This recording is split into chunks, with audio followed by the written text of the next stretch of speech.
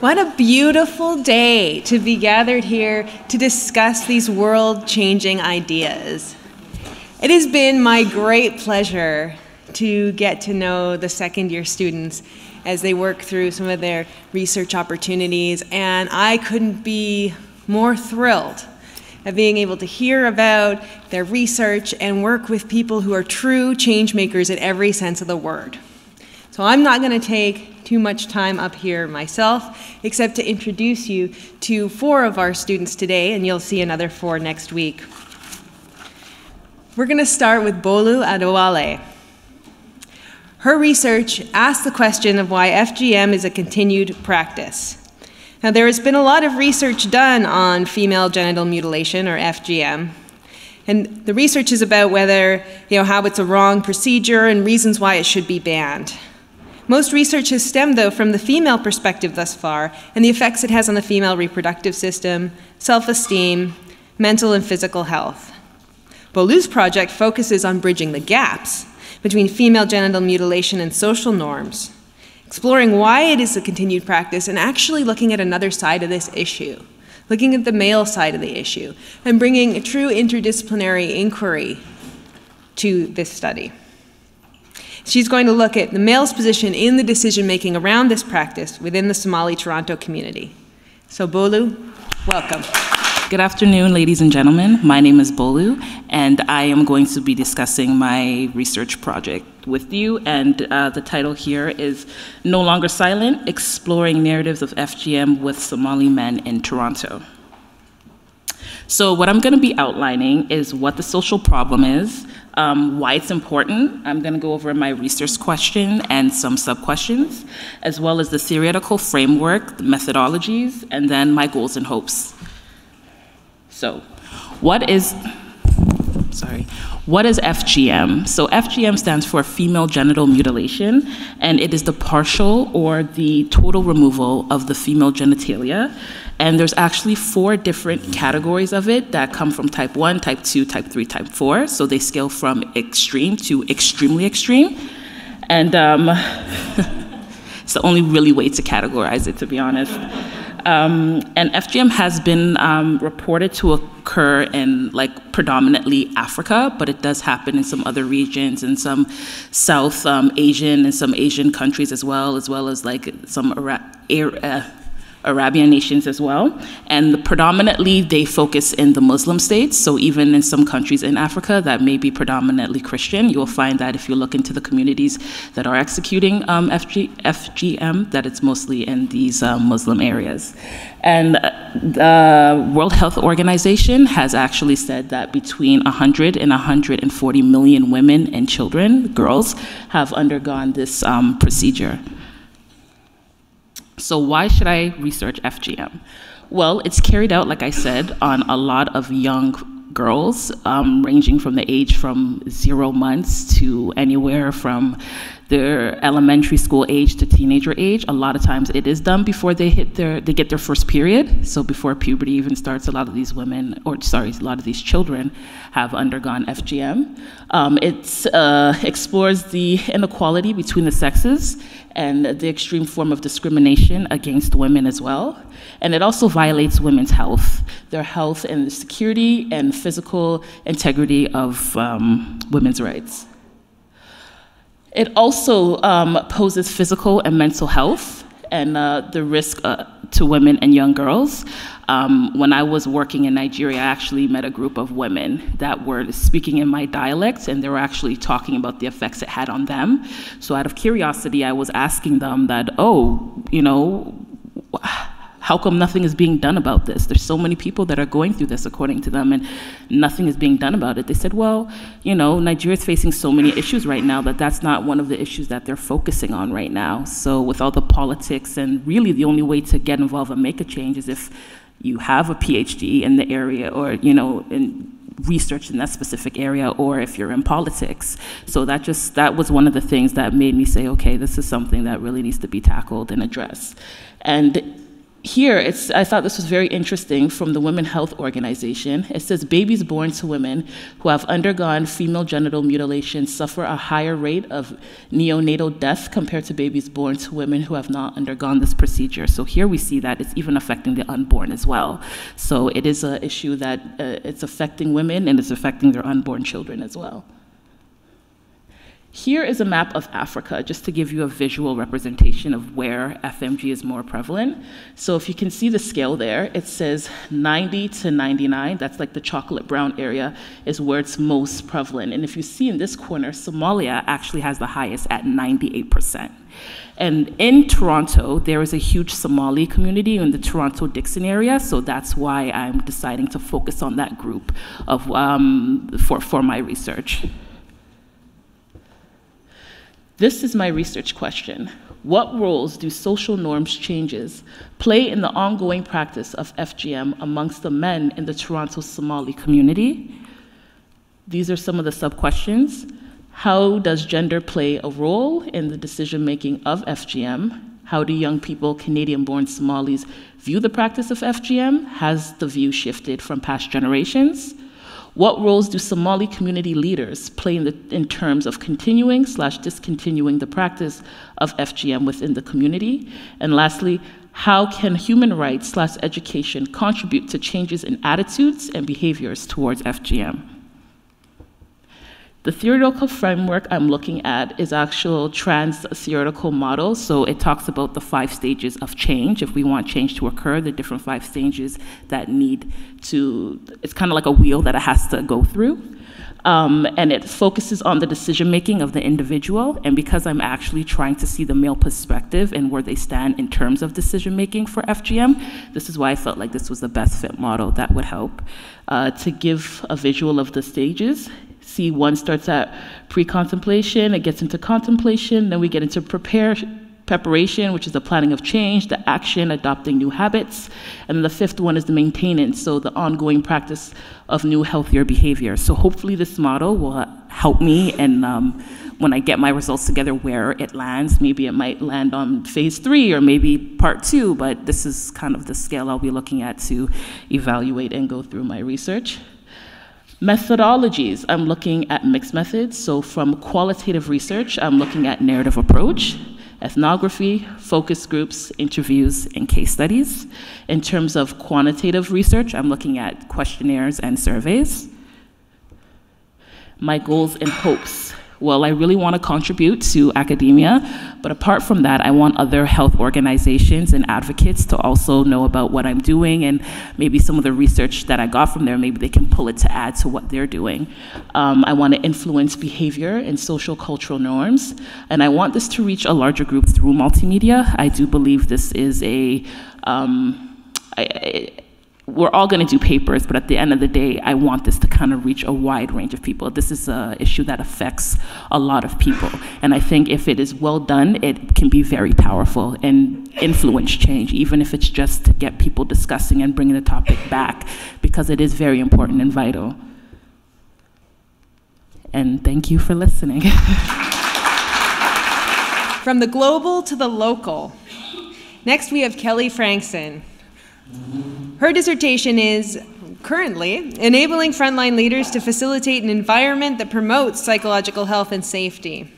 And now, as intuitive as creating healthy workplaces seems, Kelly tells us that many organizations struggle to include or to improve employees' psychological health and safety. And since contextual factors vary from one workplace to the next, healthy work practices can be hard to replicate. There's no one-size-fits-all model. Literature describes many factors for successful workplace health promotion, but often results are sourced from evaluations of wellness programs. Less well understood are the features of organizations that contribute to employee health. The literature also reveals a critical role that frontline leaders can play in enabling organizational change efforts. But the frontline leader's role tends to relate to improving psychological health and safety. That's not been examined yet. So Kelly's dissertation is going to review the literature defining healthy workplaces, going to present leading theories to improve workplace health, and going to explore how frontline workers at Vancouver Coastal Health can facilitate an environment that promotes psychological health and safety for their employees and themselves. So as Jay just mentioned, I'm looking at this idea of enabling frontline leaders to facilitate an environment that promotes psychological health and safety. The words you see on the screen here are just a few of the words that employees at one unit at Vancouver Coastal Health use to describe their work environment. And unfortunately, it is not an isolated incident, and you're starting to see this again and again across healthcare. The environment right now would not be considered healthy. You're seeing sick time go up, turnover go up, leaves go up. But even more so than some of those harder metrics, it's some of the softer metrics, like the toll it plays on relationships, the things that can't be measured, that are even more concerning about the issue that's happening. Now, there's a quote here from Graham Lowe, who looks at this idea that the question for management is not whether to introduce a wellness program, but how to design, implement, and evaluate it to achieve the best outcomes regarding improved employee well-being, reduce health benefit costs, and improved productivity. A couple interesting things with this quote. One, just that idea of the question for management. And in a minute, I'll come back to why that idea of the question for management is important. Even looking at Vancouver Coastal Health right now, there's a number of initiatives underway. A number of departments are helping employees in some shape or form, but it's centralized organization-wide initiatives. And results on a unit-by-unit level aren't necessarily improving at this point. In 2016, collective bargaining associations, the Nurses Bargaining Association asked all health authorities across BC to take a formal stance on psychological health and safety and implement the national standard, which was developed by the Mental Health Commission of Canada. Now, the national standard, it came up with 13 factors through an extensive grounded research approach that influence psychological health and safety within an organization. And those are the 13 factors that you see on the screen there. The national standard does come with recommendations from a more organization-wide systemic policy perspective as to how you can influence these factors. But it's not a one-size-fits-all model. And what works in one area isn't going to necessarily be directly transferred to another area. If we take these 13 factors and we look at where there's a significant amount of literature right now, 7 of the factors actually relate to the idea of corporate culture and are influenced by corporate culture. 6 of the factors relate to the idea of work structure and are influenced by different factors there. There's an emerging body of research looking at this idea of corporate culture, changing in corporate culture, what a corporate culture for a healthy workplace actually looks like.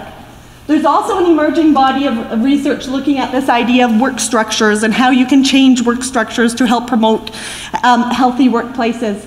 And despite this, though, you're still seeing environments like those initial quotes reflect. And another way of looking at this and where there's gaps in the literature, there is a significant body of literature looking at this idea of health promotion programs, but again, results are reported on the program level. There's also a significant body of literature looking at the role organizational leaders play in change initiatives and in particular culture initiatives and culture change initiatives. However, their role specifically related to psychological health and safety, and in particular the psychological health and safety of employees within their units, has not yet been analyzed in detail. I should mention the national standard from the Mental Health Commission of Canada just came out in 2013. So a number of organizations are using it across Canada, but even the research about organizations using it right now is at the organization-wide level and at a much higher level than what I want to get into. So this here is actually the gap that I want to be able to fill with my research. So within my research, I want to focus on the idea of how can the clinical managers at Vancouver Coastal Health facilitate an environment that promotes psychological health and safety for the employees. In order to do this, I want to use interpretive phenomenological analysis within an action research framework. So the first phase of my research will be doing interviews with clinical managers at Vancouver Coastal Health to really learn from them and get their perspective as to both what role they play in a healthy workplace, as well as the barriers that they actually face within their areas. Even you look at the case study reviews of the national standard, a lot of interviews with employees, a lot of interviews with corporate executives, but that middle level has been relatively ignored. So I want to be able to bring their voice forward and really learn from that. One of the things I like about interpretive phenomenological analysis is not only does it allow me to bring the voice of these clinical managers forward, it also allows the researcher to add their own interpretations and reflections throughout this process. I've been working with Vancouver Coastal Health and working with managers at Vancouver Coastal Health for the last 8 years, and been able to see a lot of the context and the struggles that they're working with. Coming from outside of healthcare initially, I can also recognize a lot of the things that they're kind of taken as a given. In particular, you know, they have this intense desire to deliver the best care possible to patients. That they don't notice some of the other things that somebody from outside could actually question. I also sit on the Provincial Committee for Psychological Health and Safety and kind of bring that knowledge to the table. From this piece, I hope it will help inform an action research piece. Well, I'll actually work with one of the clinical managers at Vancouver Coastal Health to co-develop a way to actually improve the psychological, or facilitate an environment that promotes psychological health and safety within their specific units. One of the interesting things with this is this idea that I can't, nor would I want to, walk into an area and tell a manager how to run her unit. But what I can do is present information in a way that they can gain some insights, ask questions in a way that can lead them in a direction that can help them progress and get where they need to be. As part of this action research component as well, there will be a culture pulse check survey that's used. It's an externally developed survey intended to assess the 13 factors for psychological health and safety from the national standard. This will both act as a nice baseline measure to get an idea of where there may be gaps in that particular unit and starting points for investigation, as well as act as a nice pre-post measure after we've worked with the manager and it led to some real results in the area, to be able to confirm and identify where else, you know, the next steps may need to be. Looking at the anticipated outcomes of this work, the interpretive phenomenological analysis piece will have a standalone element, and I do think there's a lot of learnings that can be gained from that and shared just by bringing these perspectives forward that right now have been relatively ignored. I personally also hope to use that as base information as I move into the action research phase and see what elements, you know, fit in and can be addressed there. Within the action research phase, the area that I'm working with will ideally see an improved environment that can facilitate psychological health and safety. And although you won't be able to take what's done in that one unit and directly transfer it to another organization or even another unit within Vancouver Coastal Health, what I hope to be able to do is capture lessons learned and present them in a way that other units and other organizations can still learn from and have more of an approach as opposed to, you know, a structure, you know, that they attempt to follow. To close my presentation, I just want to leave you with a quote here from Van Manen that looks at this idea: the aim is not to create technical intellectual tools or perspective models for telling us what to do or how to do something. Rather, a phenomenology of practice aims to open up possibilities for creating formative relations between being and acting, between who we are and how we act, between thoughtfulness and tact. And that is my presentation for today. Now, of course, good health comes in many forms, and part of that is the care that we get, which Kelly's project spoke to, but part of that has to do with things like clean air and water. And that second part is what this next presentation will speak to. So we're going to look at Nelson Jatel, and his dissertation is on water governance networks' influence on water ecological systems over time, a case study based in the Okanagan. Now, Nelson's abstract reads, an old African proverb states, if you want to go fast, go alone. If you want to go far, go together. If so, by extension, if going together provides long-term advantages for social ecological systems, how important is collaboration in supporting long-term water quality in a watershed? Water ecological systems are influenced by a number of variables, including population growth, increased climate variability, and governance networks. So a truly interdisciplinary problem there. Water governance networks are an expression of formal and informal relationships, rules, and institutions, and may play a meaningful role in water ecological system outcomes. During the late 1960s, water quality was degrading, and as a result, a new water governance network system emerged in the Okanagan. Often there is a lag between social choices and economical impacts. So this research focuses on a case study of the Okanagan watershed and explores the influences of governance networks and water quality changes over time. Truly an innovative piece of research. Nelson, come join us.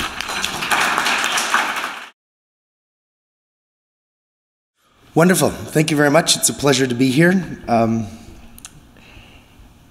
My talk is largely going to be about social ecological systems, and ultimately how is it that we can gain insights into the network and the framework that we all contribute to, and how does that translate into, in this case, water quality. This is a picture of the north arm of Okanagan Lake circa 1974, 1975. And what's so interesting about this picture is that this drove an entire generation of people that were concerned about degrading water quality in the Okanagan. This is largely driven by increased phosphate, and that's largely driven by more people coming into the valley in this case, and specifically unconsolidated septic fields. One of the reasons why phosphorus is such a great analyte for us to be able to use in terms of identifying what's going on with the aquatic ecosystem is that as you go from low concentrations to high concentrations, the water quality degrades quickly with low concentrations of phosphorus. So it allows for us to be able to understand what's going on within the environment without a really significant amount of change in terms of total phosphate. So it's a good means for us to be able to better understand what's going on around us.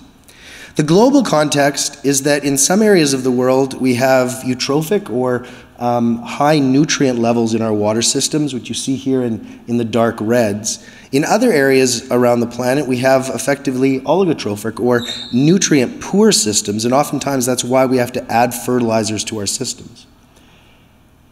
We find that this problem of eutrophic waters or high nutrient waters is something that challenges regions around the world. And what I'm interested in is this interface between specifically the networks and the network characteristics of us as managers, and how is it that those things that we do in the management and the governance realm relate to the ecosystem specifically. So here are two voices from the literature that I think are important. Stein and his team suggest that any transformation towards more sustainable and equitable water use and management will need to work through the complex web of social relations. Rob Delow, a Canadian researcher, notes that identifying actors, clarifying their roles, determining how they'll be engaged, and ensuring that they have adequate capacity to participate effectively are necessary first steps in water governance processes. Now this is a relatively messy diagram, but this comes from my master's work in the Okanagan where I look at social networks. Each one of these circles is a person. The size of the circle ultimately is their relative influence. And right now I'm looking at the water network as it relates to drought here. And this is a formal network. So the linkages between these individuals or their ties are these lines between the circles. And what I'd like to point out here is that we often hear about governance happening in silos. And I would suggest that this identifies quite clearly that when you actually map out how is it that people are governing water resources, that oftentimes you have a sort of a influence center to the network, and then you have a number of people that are working in isolation. It's these kind of network characteristics that I'm interested in generating, and you can see some of the characteristic, the density and transitivity and centralization that are listed in the top left-hand corner. And I'm interested in identifying how are some of these network characteristics influencers for actual ecosystem outcomes. So my thesis, my question is this: what are the longitudinal associations between water governance network attributes and Okanagan aquatic ecosystem indicators? And one of the interesting things about the Okanagan is that we have both water quality data, but also have some very rich social network data from a group called the Okanagan Basin Water Board, which is also where I work in my day job. And I'll have an opportunity to look at 40 years of record to be able to identify where are some of these linkages between network changes and actual ecological outcomes on the ground floor. When we go to the literature, this study is largely based on the work of Ostrom and then subsequent to that Paul Wastel. And here's a very simple but powerful note about how governance regimes ultimately have some influence on performance. But what we also need to be mindful of is the context in which some of these performance measures ultimately manifest. So in my case, I'm going to be looking at a specific lake in the Okanagan. This happens to be Skaha Lake. For those of you that know the Okanagan at all, it's between Penticton and Oke Falls. This is one of the amazing beaches on the north end. And this is some data that I was able to collect from the Ministry of Environment. On the bottom, you've got the date on the x-axis. On the y, you have concentration. And I'm looking at two things. The red line is the total phosphorus levels over time. And you can see that in the late 60s, mid 70s, phosphorus goes up significantly, and then it comes back down, largely as a result of some interventions in the Okanagan. And you have a lag effect of chlorophyll A, which is quite common for systems like this. Excuse me. One of the challenges when trying to match up management intervention and ecological outcomes is effectively this time lag that we see happen often. So if you were to ask the same question but only look at a 1 year's worth of data, it'd be very, very difficult to be able to get a sense of how is it that some of these governance the treatments have an opportunity to influence the ecological outcomes. And so one of the interesting pieces of the work that I'm looking forward to doing over the next few months and years is ultimately to be able to match up how is it that the network changes over time, and how is it that those network characteristics translate or don't translate into ecological outcomes that we see in the environment. In terms of methodologically, I'll be using a mixed method framework, largely building on Jeremy Pittman and the team that have looked at similar kind of work. This will be the first study that is longitudinal. There has been some social network ecosystem analysis, but nothing more than 3 years. And this will really give us an opportunity to be able to both model and also identify the rich narrative behind what is it that occurred in the Okanagan, and what did collaboration look like, and how is it that it translated or manifested into ecosystem outcomes. And as Paul Wastel notes, any strategy must start from an analysis of the coupled human technology environment system and aim at an improved design of it. So this is effectively where I would like to go with my study. And some of the outcomes that I would like to manifest or hopefully emerge as a result of this work is on a societal level, improve our understanding of how water quality may be improved through improving governance processes, better understand network power, both formal and informal, and how ultimately that influences both management outcomes, but also ecological outcomes. And then improving our understanding of multi-level collaboration, polycentricity, good governance, and education and communication, and how these things play into good governance. And that's it. Thank you very much. For our final presentation, we're maybe looking at governance of a different sort. We just looked at governance of a watershed, but what happens during natural disasters? So for this final presentation, we turn to Paolo Fresnoza. His dissertation is on the normalization of threat and epistemological discourse on indigenous disaster risk management. So from his abstract, the research centers on an epistemological discourse in disaster risk management. Specifically using the lens of the transformative paradigm, this research is going to critique the positivist vis-a-vis constructivist approaches to mitigating naturalist disasters. These approaches are certainly evident among the researchers' actors. So this research looks at the indigenous Ivatan and the Philippines government's National Disaster Risk Reduction Management Council, and sort of opposes those two different approaches. In particular, climate change exacerbates the latter, that is, the Philippine government's National Disaster Risk Reduction, to employ science and evidence-based tools and technologies for disaster risk reduction. But on the other hand, generations of Ivatans have been practicing ethnometeorology, relying on animal behavior, geophysical observations, and intuitive reactions to prepare for inclement weather. It is where these approaches intersect, so the scientific on one hand and the sort of indigenous ways of knowing on the other, and acknowledge each other's potential for effective disaster risk management that merits this worthy cause for research, and I would agree. Thus, it becomes essential to analyze the ontological and epistemological underpinnings of the positivist and constructivist approaches within this research context. By doing so, Paolo is going to hopefully provide better awareness and a clearer account of what happens during when indigenous and scientific knowledge intersects during natural disasters, and I can think of no better time in the world for this type of research. So thank you, Paolo.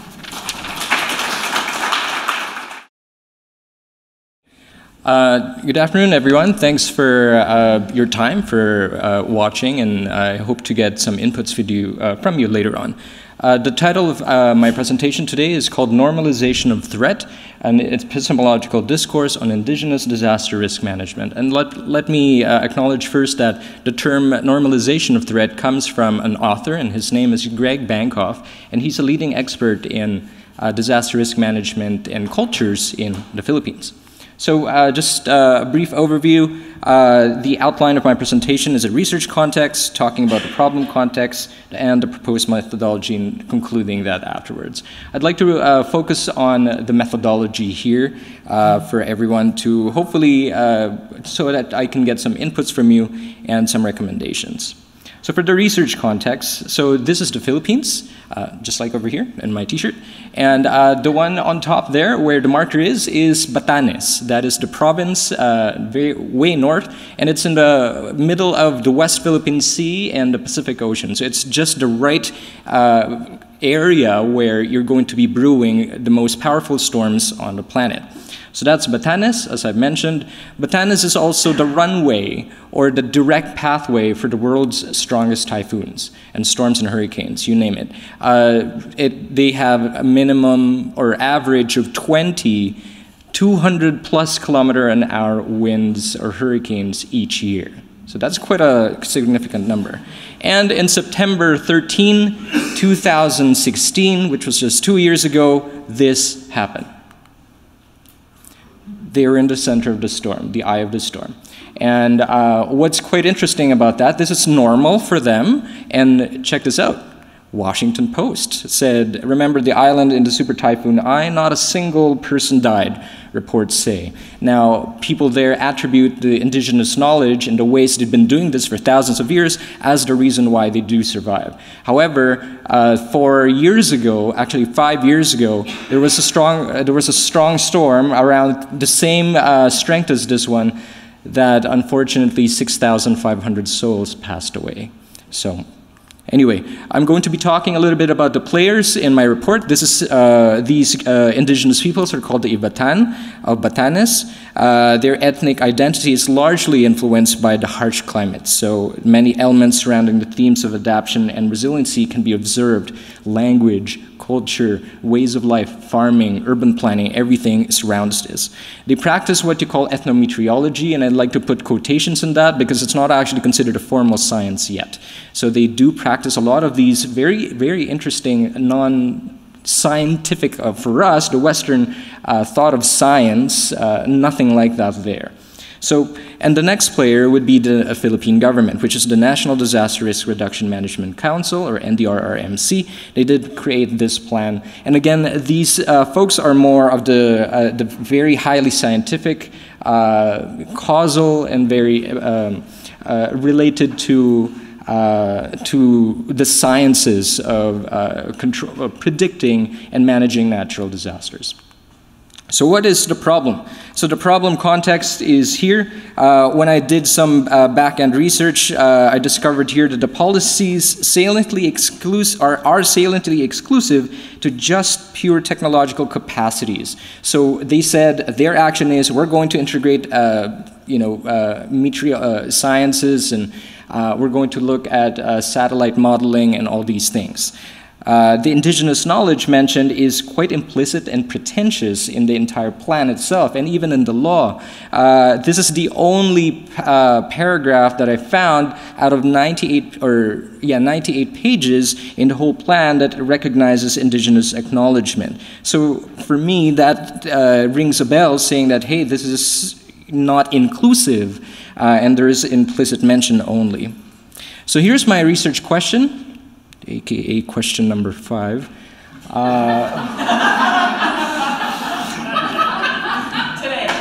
Yeah, today. Thanks, Ashley. How could the NDRRMC approach impact? How does this NDRRMC approach impact the Ivatan's traditional ways of managing disaster risk? Okay, so we're going to look at the impacts and how they would be able to create that influence. So the answer can shed light on the significance and magnitude of the changes to indigenous DRM. So I'm going to look into this in a quantitative light.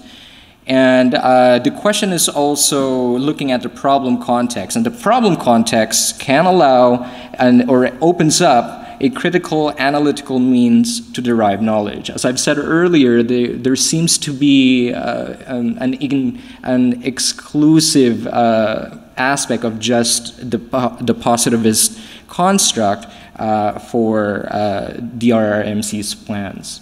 So for the proposed methodology, I plan to look into the mixed methods, since it answers the transformative paradigm, which I plan to also look and inculcate in this project. So the transformative paradigm espouses mixed methods, so in addressing possible power balance issues as well.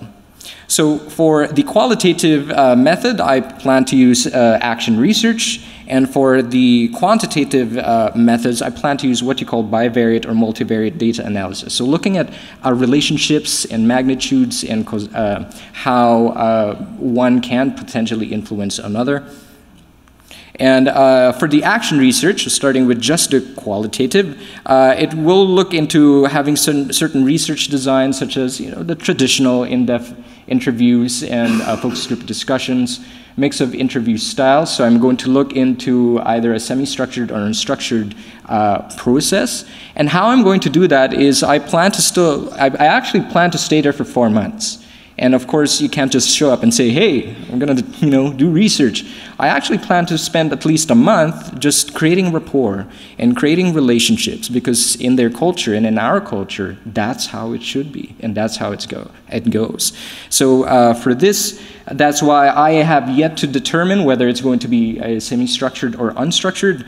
But of course, I know that it must be intuitive. So it's going to be dependent on the local context, sentiment, and preferences. And I'm also still looking for other concepts in mind. So if you have any ideas that you may have experienced or have done this before, I'm super open for comments about that. I also see these other ways as what I call inspirations for gathering data. So in action research, it's really about connecting with the locals and having them to take part. So here's an example from Candy Chang, Before I Die. It's pretty much a blackboard where I can just post a question, and maybe the people in the community can write. So maybe post a question about what is your critique about this, and then they can write something about that. But of course, I don't know if that's feasible because of the strong storms, it might just fly away. But there's also here, for example, a confession booth, which is really cool. So it keeps things private, so they don't need to be explicit. And also something like this, which I think it's really awesome. So showing maybe, for example, a photo box or something like that, where you can just post a question and they can write something like that, and they can maybe be proud about their comments or what they think of. So these are creative ways in gathering data. It sounds mundane and simple, but hey, it can actually come out with something quite significant. And for the quantitative analysis, I have to admit I'm not a pro in numbers, but I believe that this is the right thing to do. And for the robustness of the research, I think that there's potential for this. The general goal is to identify levels of variability or relationships that will support or disprove the results of the qualitative research. So this one is basically dovetailing the other. So hopefully the quantitative methods will help and support what the outcomes are from the qualitative methods. Specifically, approach will depend on the research question, and I plan to also use ANOVA and multiple regression modeling just to see the maybe causalities or linkages or influences between the interview questions. And for the conclusion, very quickly, so the dissertation is about positivist versus constructivist discourse. The qualitative and quantitative methods will be used to support and validate each other. And so the mixed methods to use are action research and bi or multivariate data analyses. And the research will continuously be iterative. So again, with the consultation with the community, I have to look into validating again and again. So it's a circular process, and hopefully find myself creating what you call data saturation. So I know that this is the actual data that everyone is actually agreeing upon. And ladies and gentlemen, thank you very much.